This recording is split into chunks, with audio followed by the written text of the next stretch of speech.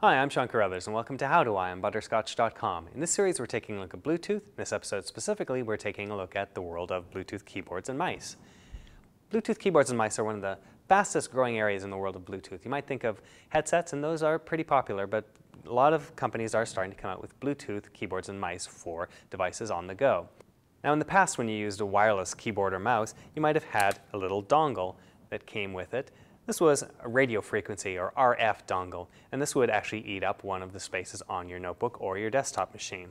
The nice thing about using Bluetooth on these is a lot of devices these days have Bluetooth built in. So your notebook might have Bluetooth built in, or your desktop, your iMac, for example, your iPad, and that means that you don't have to add in an extra USB dongle just to accommodate your wireless devices. Now, the first step in getting a Bluetooth keyboard or mouse connected to your computer is to go to the Bluetooth control panel on your system. This might appear in your Windows 7 control panel, it might appear down in the system tray, or if you're on a Mac, it'll appear under System Preferences. Open it up and set it to look for new devices. The next step is to make your device discoverable. In the case of Apple's Magic Mouse, all you have to do is simply turn it on, and now it's discoverable by your computer. With other devices like Microsoft's mobile Bluetooth keyboard here, you might actually have a little button on the back that you have to depress in order to make it discoverable. This will send out a wireless signal to the computer, and then you should be able to connect the two.